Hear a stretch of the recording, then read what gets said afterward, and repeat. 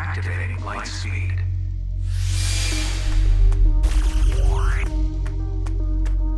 Don't waste your money. Well, let me explain. What I mean is, invest your money on a new MacBook Pro, but keep the cost to a bare minimum. But let's face it, that would have been a terrible video title. In this video, I'm not just going to repeat what you know already. I'll go through some of the options to help you save some of your hard-earned cash when buying the M1X MacBook Pro. Because Apple, you know, they are out to get your cash. Awesome products, but yeah, they can be quite sneaky. Given we're about to hear from Apple, like in a few hours, about this long-awaited machine, I think it's a good time to go over some of the cost-saving options before you hit that buy now button on this new M1X MacBook Pro. And when we're about to drop $2,500, $3,000 or $4,000 on a new laptop, I think there are a couple of things to watch out and maybe try to keep that cost to a bare minimum. If I learned anything from Apple recently, is that they will absolutely make us believe that we need certain features that will increase the total cost of the product. Apple really hyped up the M1 iPad Pro and made some of us believe that having 16GB RAM was the right option, but that was a few extra $100 that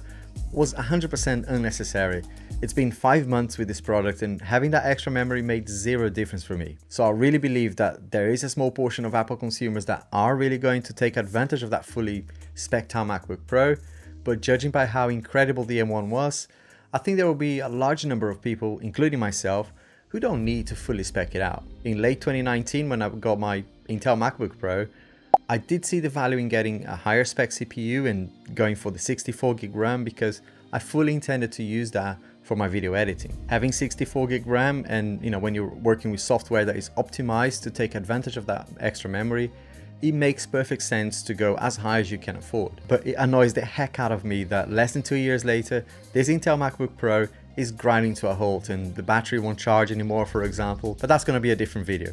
Right to repair, anyone? Right, the first option on cost saving for you is the most obvious one, which is the size. We know that both 14-inch and 16-inch will have the exact same spec, so that's a clear-cut recommendation here. If you use your MacBook Pro at your desk in a clamshell mode all the time, whilst connected to a larger display like this one, then the 14-inch is the perfect option for you. It's going to be more compact, you can store it out of the way a little bit easier than the 16-inch without losing any of the performance. If we were talking traditional laptops, you could say that heating could become an issue on that smaller version, but with the M1X, that problem is likely to go away. And of course, if you're traveling and taking your laptop away with you and working on trains and airplanes, for example, then the 14-inch is again the obvious choice. The next most obvious cost-saving component is going to be storage. We're due to get up to 8TB SSD as an option, which is incredible, but with this new M1X MacBook Pro, we're also getting more ports, and with that, the option to hook this up to fast performance storage options, which means you can keep the local storage to a reasonable size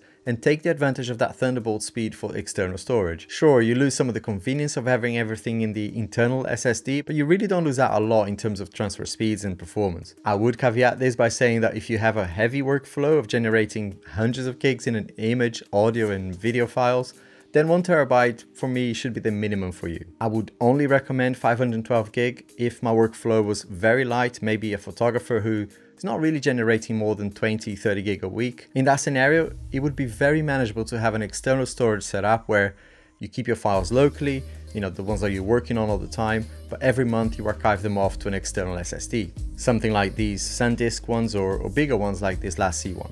Before we talk about the next chapter, just a quick reminder to like this video if you're getting any value from it, and if you enjoy my stuff, it would mean the world if you subscribe to my channel. That's it. When it comes to the display, I'm not sure we're gonna get any different options, but if we do, my previous point on size still applies.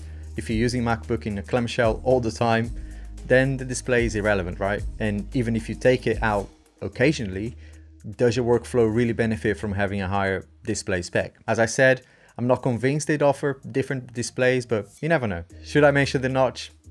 Okay, I'll mention it.